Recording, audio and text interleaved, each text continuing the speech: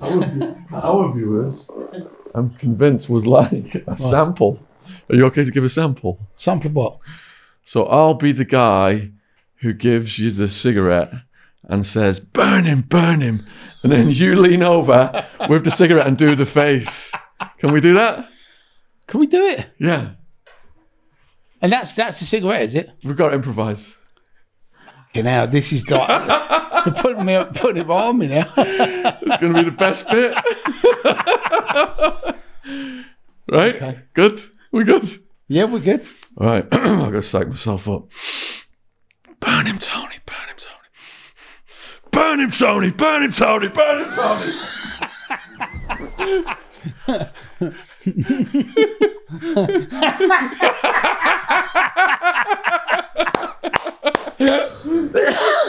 You put a bit too much tobacco in there, Sean. Is that a vape? Is that a vape? That's one of your vapes.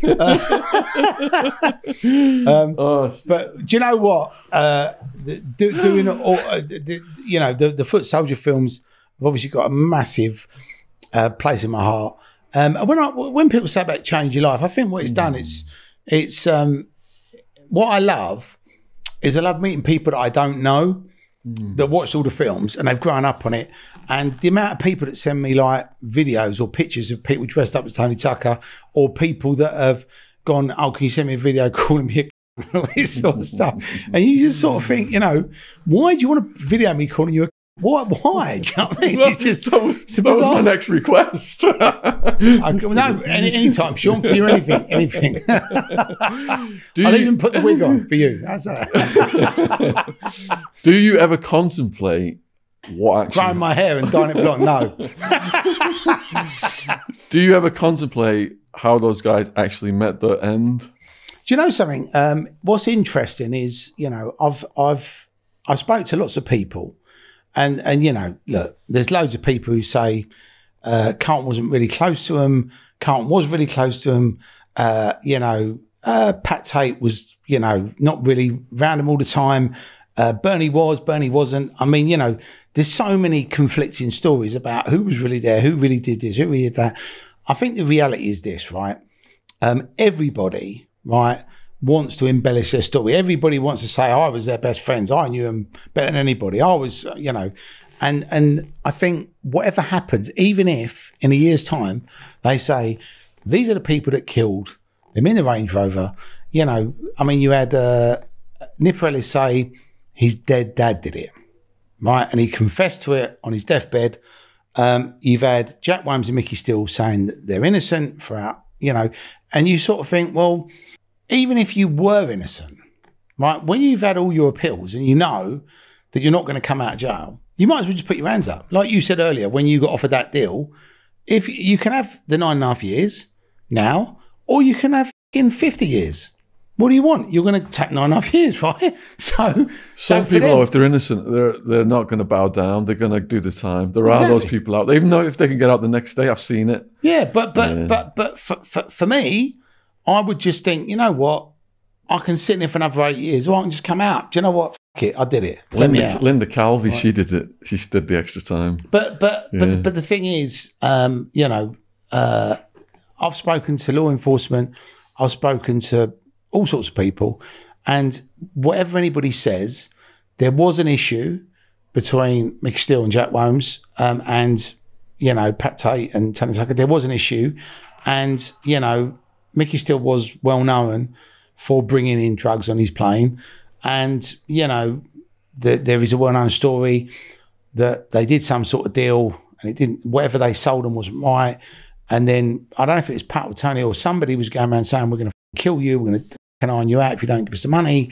So I think essentially, when that happened, you know, they're in a place where, you know, if you've got and they were lunatics. They were running around beating people up. Craig Rolfe injected that guy and fucking killed him. I mean, they were off key. They weren't, you know, I mean, you know, look. Which means a lot of people could potentially have done it because they pissed off so many people. The way they behaved, right, you know, Nipper Ellis, who said he's dead, he shot Pat Tate, right? He actually shot him, right? So that thing in Rise of the Footsoldier, the first one, where I think it's called Jimmy Germinuk. I think that was maybe loosely based on what happened. But in real life, Nipper Ellis shot Pat Tate through the window. And he wasn't shooting him to maim him, he was shooting him to kill him, right? So you think that was just somebody who he'd had a disagreement with. So you think how many people they've beaten up, terrorised. It could have been 100 people that would, and people probably did want them dead, right? But the reality is, you know, when you actually look at the police reports and all the rest of it, they've said that but bear in mind, now they can actually triangulate your phone to where you're sitting. Back then, it was within a certain radius. So they could say, well, you know, the Essex boys were killed there and Mickey Steele and Jack Wham's phones were in the area. But they can't put them at the thing. There was no DNA. They didn't recover the shotgun. They didn't recover the fucking bullets. Obviously, when the police arrest anybody, they can actually get, you know, they can do whatever the DNA is, and they know if you've fired a firearm, because you'll have the gun powder residue on you, there'll be fibres, you know. So the fact that there was no DNA doesn't mean they're innocent, right? But it also doesn't mean they're guilty. But the thing is, no DNA, and, you know, they were in the area. When they got arrested, apparently, they pretended they didn't know where Rettendon was. But then when they went back to him and said, well, you know, your phone's near Rettendon, and they went, oh yeah, I was picking up a car. So it was like, you know, and I think the problem is, if you are interviewed by the police and you say something, oh, I don't know where it is, and then you go, oh, well, actually, no, I do know, I was picking up a car. It's like, well, do you know where it is or not, mate? Do you know what I mean? So I think that didn't help them. And look, nobody else has been arrested for it. Loads of people have been questioned, loads of people have been interviewed, there's been loads of suspects, but they are the only people who've actually been accused of it, have been convicted of it and gone to jail for it. So for me, you know, I've spoken to John Whames, and John Whames has said, you know, his brother's innocent, they didn't do it, and the truth's going to come out, right? So they're obviously campaigning for justice. There was recently a programme on Sky where I think there was two. There was one about the Essex boys that had Carlton and Dave Courtney and everybody talking about it. And then I think there was another one which these police guys said, let's try and find out. Let's go through it all again. Let's see if it's right. You know, and they all come up. You know, there was a theory that a professional hitman did it from East London. There was a theory that maybe Nipper Ellis's dead dad did it. There was all these other theories, but again, they didn't really lead anywhere.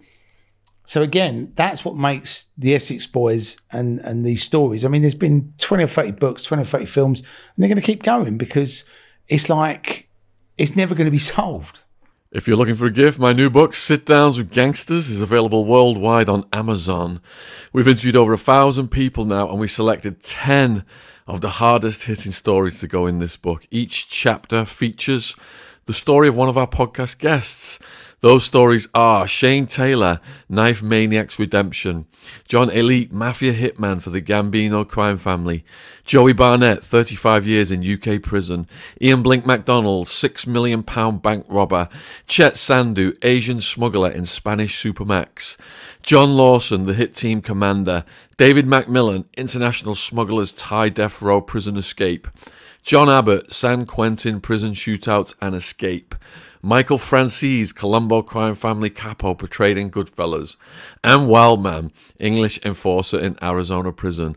Link in description box on YouTube, available worldwide on Amazon.